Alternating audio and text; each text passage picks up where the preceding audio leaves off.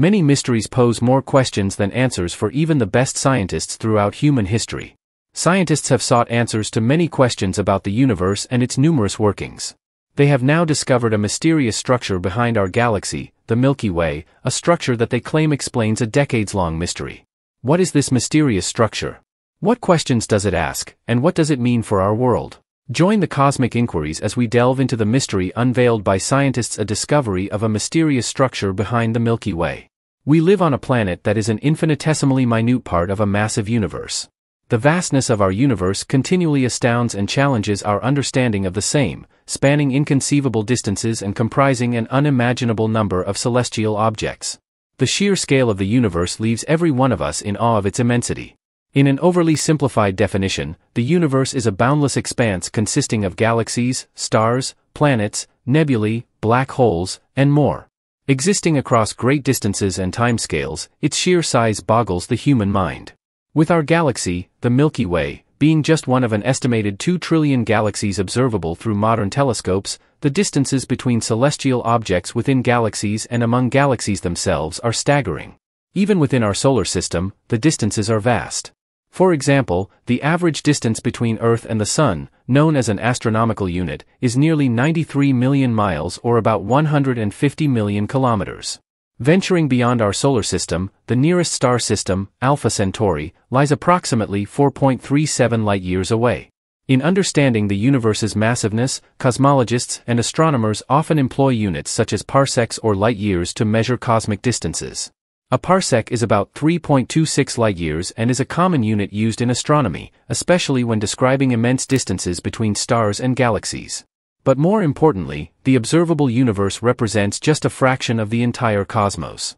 The expansion of the universe initiated by the Big Bang nearly 13.8 billion years ago continues to propel galaxies away from each other. This expansion occurs at an accelerating rate, rendering parts of the universe beyond our observable horizon. Consequently, the actual size of the entire universe could well be more than what we can currently observe or comprehend. Amidst this grandeur, the concept of time within the universe also portrays its enormity. The immense timescales involved in cosmic processes, from the life cycles of stars to the formation of galaxies, extend over billions and even trillions of years. Galaxies evolve, stars are born and die, and cosmic events unfold across cosmic periods that dwarf human lifetimes in scale. Understanding the universe's mysteries involves the use of sophisticated instruments, cutting-edge technology, and the collaborative efforts of scientists worldwide. Observatories, space telescopes, and particle accelerators aid experts in peering deeper into space and time, offering glimpses into the most remote corners of the cosmos. Telescopes have played a pivotal role in forming our understanding of the cosmos, significantly impacting both astronomy and space exploration. These extremely powerful instruments have enabled scientists to look into the depths of the universe, unveiling its mysteries and expanding human knowledge about celestial bodies, their properties, and the fundamental laws governing the cosmos. Telescopes act as cosmic windows, allowing astronomers to observe celestial objects and phenomena that are millions or even billions of light-years away. They capture light, providing detailed images of stars, galaxies, nebulae, planets, moons, and other cosmic entities. These observations have helped unlock profound insights into the nature and evolution of the universe. Throughout history, telescopes have been instrumental in making groundbreaking astronomical discoveries. Galileo Galilei's use of a telescope in the 17th century allowed him to observe the moons of Jupiter, discover sunspots, and challenge the prevailing geocentric model. In modern times, powerful telescopes like the Hubble Space Telescope have revolutionized our understanding of the cosmos, capturing stunning images and contributing to discoveries about the age of the universe, distant galaxies, and the expansion of space. Telescopes have also enabled the detection and characterization of exoplanets orbiting stars beyond our solar system. By employing techniques such as the transit method or radial velocity measurements, astronomers have identified thousands of exoplanets. Telescopes equipped with advanced instruments, like the Kepler Space Telescope or the Transiting Exoplanet Survey satellite, continue to search for potentially habitable worlds and study their atmospheres, paving the way for understanding the possibility of life beyond Earth. Technological advancements have continuously enhanced telescope capabilities. From traditional optical telescopes to radio telescopes, infrared telescopes, and space-based observatories, each new generation of telescopes offers improved resolution, sensitivity, and the ability to explore different wavelengths of the electromagnetic spectrum. Advancements in adaptive optics, interferometry, and data processing techniques have also further enhanced the precision and clarity of observations. This very important instrument has been necessary for astronomers in their exploration of the universe and the discovery of the mysterious structure behind the Milky Way. While the following might sound like the premise of a bad sci-fi movie, it is true. There is a mysterious entity beyond the boundaries of our galaxy that is pushing against us with incredible force. We don't know exactly what it is, and we don't know how long it has been there, but we do know its name, the dipole repeller. The name may be a bit dorky, but the structure is a very real thing. It is also nothing to worry about, as it is just a normal consequence of the usual process of structure formation that's been happening in the universe for 13.8 billion years. To set the stage for the dipole repeller, we need to go big beyond the usual astronomy big, with galaxy-scale events and energies. No, we have to go big, beyond the Milky Way, to a few other galaxies. There is Andromeda, 2.5 million light-years away, which everyone knows and loves. There's also Triangulum, which nobody cares about. Our 3 galaxies and a few dozen dwarf galaxies combine to form the local group, which is a very unassuming name for a structure a few million light-years across.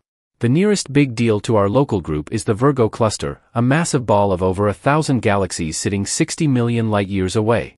Our local group and other groups in this patch of space are not part of the Virgo cluster, rather, they belong to a greater structure known as the Virgo supercluster. Here is where things get a little tricky.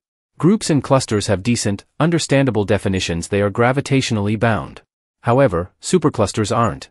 They are just collections of galaxies that are larger than clusters but smaller than, say, the entire universe. Different cosmologists can apply various definitions of the word supercluster and get a range of segmentations. It's like a population census trying to define a metro area.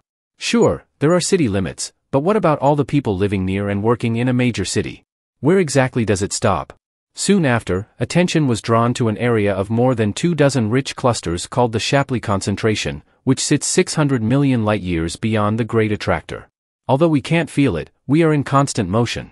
The Earth spins on its axis at about 1,600 kilometers per hour and orbits around the Sun at about 100,000 kilometers per hour.